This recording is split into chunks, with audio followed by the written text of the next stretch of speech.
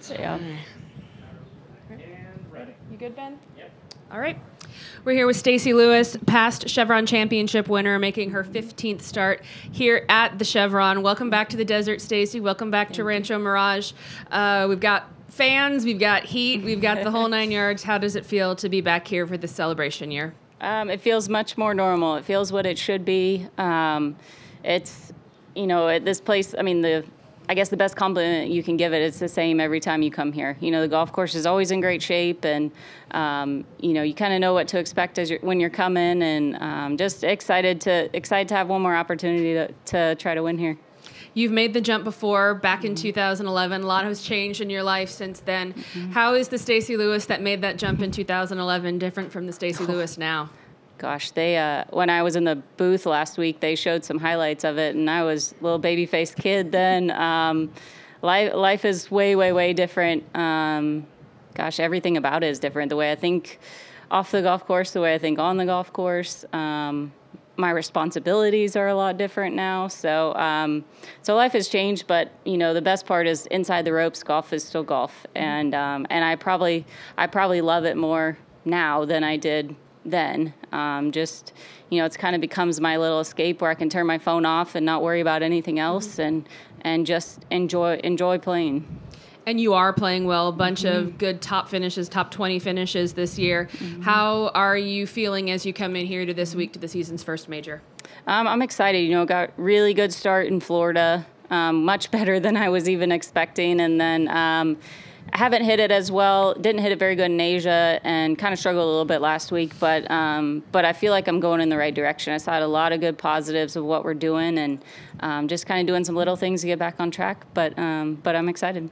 Bringing it here, you say it's always beautiful out there. I know our tournament director is saying every year I say it's the best, but it really is better than usual this year.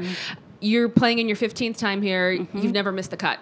Yep. Mostly good finishes, too, good, strong finishes. What is it about this course that seems to suit your game? I mean, obviously, I think a lot of knowledge of the golf course helps. I think that's the biggest thing. And just, you know, obviously I love it. You know, I had such a good experience when I played as an amateur. And I think just kind of helps you fall in love with the place and the golf course itself. So, you know, I think that's a lot of it. I mean, the golf course is actually, I feel like it's changed a lot, especially the last, I'd go back probably 5 years. It's gotten a lot softer, and ball's not rolling quite as much off the tees. So, you know, which doesn't necessarily help me out. You know, it helps the bombers a little bit more, which is what you're seeing in the winners over the last couple of years. So, it looks great. I'd like it to be a little bit firmer, but other than that, it's all good. How has that changed your approach to the golf course, to the way you attack? It's definitely different. I mean, I got to hit as many fairways as I can. You're gonna have some longer shot. I'm gonna have some longer shots into holes, and just got to kind of pick my opportunities where I can be aggressive. And the short game's just got to be really good. Wedges and putting has to be really good for me to contend here. Awesome.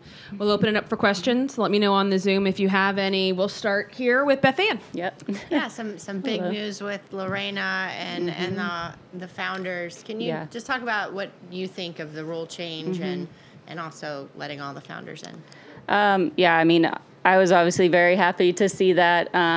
I kind of did a little bit of work behind the scenes to get that meeting going. You know, I just think it was something that needed to happen, especially the founders to me. You know, since, you know, Shirley's getting older, you know, we needed to do it before we lose all of our founders, and they should be in the LPGA Hall of Fame. I mean, without them, we wouldn't be where we are. So, and then Lorena getting in, I mean, is so well deserved. I mean, she did so much for this game when she played. I mean, when she retired, we had 3 events in Mexico.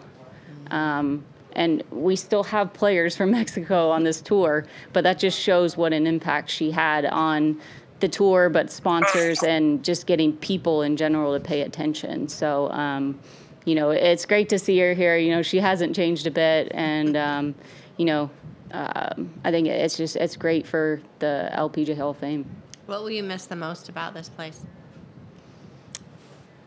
It's just the whole week. You know, I was in the locker room, and I still remember this one bench I went and sat on after I won. I'd done my press conference and went in the locker room. I was still wet, you know, trying to find clothes to change into, and I sat on that bench and I called my college coaches, and it was like it all hit me there, and we don't get to do that, and I'm getting emotional about it. But this place is so special to us as a tour. I'm going to miss the whole week. Says a lot. Thanks, Stacy. That was my question. Sorry. So you're gonna bring I got Larry everybody to yours, going. too. Sorry. Yeah, go ahead, Shizuka. Yeah. About Yuka's hustle. Yes. Yes. Now KPMG is her sponsor, and then she mentioned about you yesterday's press conference. She respects you, and then she's happy to be a KPMG family with you. Yep. Do you have any thought about it? Yeah, I've been fortunate. I've played with Yuka quite a bit. She hasn't been on tour very long, and I've played with her quite a bit, and just a huge fan. I mean, she's got such a great personality for the game, and obviously what she does on the golf course is impressive too, but just more her personality, and she has fun with it. She's I don't know. You just don't see that in the young ones still coming out. She just seems to enjoy it a little bit more than anybody else. And I love playing with her, and I think she's going to be around for a long time. She got your autograph last year, right? She did. That's happened to me quite a bit lately. It's just a sign that I'm getting older, I think. I think that's good. Younger generation respect you. It is. And you think back. I mean, these girls that are coming out that are, 20, 21 years old, they were 10, 11, 12, probably just starting the game when, I was #1 in the world and playing some really good golf. So I try to put it in perspective that way, but it also makes you feel a little bit old at times. But, I remember we played at Dow at the team event last summer, and Meg Mallon and Beth Daniel was out there, and I went over and said hi to them, and she's like, she was asking who that was, and I was like, you need to go say hi to them, and so she gets it, she's learning about the game and learning the history of the game, and, it is good for the game going forward. Thank you. Go ahead. Hi, Stacy. I'm Bailey with ABC Palm Springs, and I just think in sports, the words historic and iconic really get overused, but a place like this, a tournament like this, I feel is the epitome of historic and iconic. Do you feel the same way?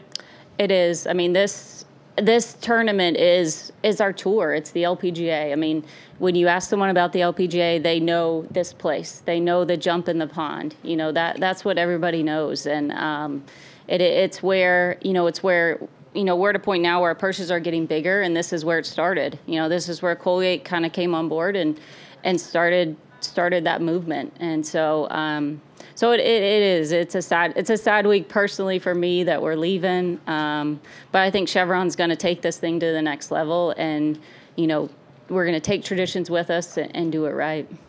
Thank you. Beth Ann, go ahead. I had a lot of players have really good short stints. Not kind of like Lorena-esque. Yeah. And Jin Young's in the midst of a really impressive stint. What do you see from her in terms of staying power, and what impresses you the most? Impresses me the most. I mean, the ball striking obviously is so good. On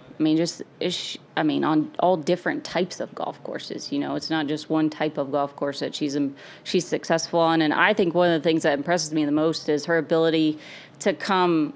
She'll take 2 or 3 weeks off, and she'll come right back out like she just finished on Sunday the week before. I think that's one of the most impressive things. I mean, I think for her, I know she's had some injuries, some things with her wrist. I mean, it's probably going to be the one thing that holds her back, is whether she can, continue to play as much. If you get hurt and you can't play quite as much, it's a little bit different. But mentally, she's really good. I mean, there's not a whole lot of bad things you can say. Anyone you would compare her to?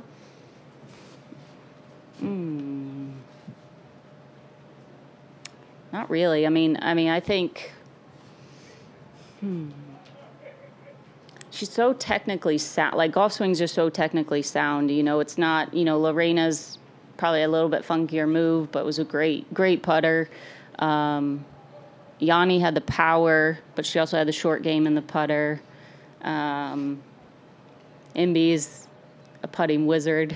So she's kind of, I don't know, I guess we haven't really seen the true ball striker like that.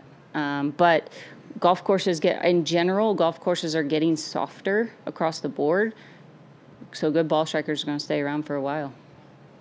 And expanding on that to the staying power of being number one. I know you've talked about, you can see what it's like inside the ropes, but inside number one, but outside the ropes and inside the head of being number one. What's that challenge of holding that emotionally? Yeah, it's tough. You know, I do think it's different.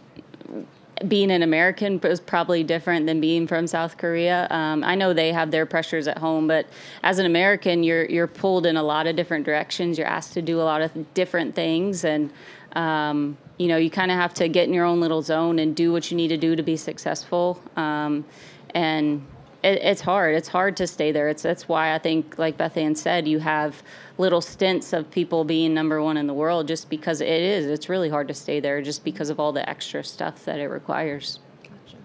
I'll turn around and see. Got anybody else? I think my last question, I'm actually going to change gears a little bit and ask you about Solheim Cup. Yeah. We had the announcement last week of Morgan joining your team as assistant captain. I know you're focused on playing this week, but how do you balance when you're out here looking, I mean, and you're seeing American faces out there, and you're going to be scouting the Europeans a little bit. Yeah. How are you balancing that out, the playing duties and the captain duties? It's been good. You know, I have to pay attention a little bit more to leaderboards, probably look at a leaderboard a little more closely than I would in the past. But it's been great. I mean, I just trying to get to know the younger players and the girls I don't know as well. And, you know, just trying to talk to people more and making sure they feel involved in the process of what we're working on. I mean, we're not really doing a whole lot right now behind the scenes. It's still getting the assistants in place and kind of getting things rolling from there. But I mean, so far it's been great. I mean, all the girls were excited about Morgan coming on board last week. So we just need more American flags on the leaderboard, and would love to see some of the girls in contention this week. Awesome. One last turn around, we good? All right. Thanks so much, All right, Stacy. thank See you out you. there.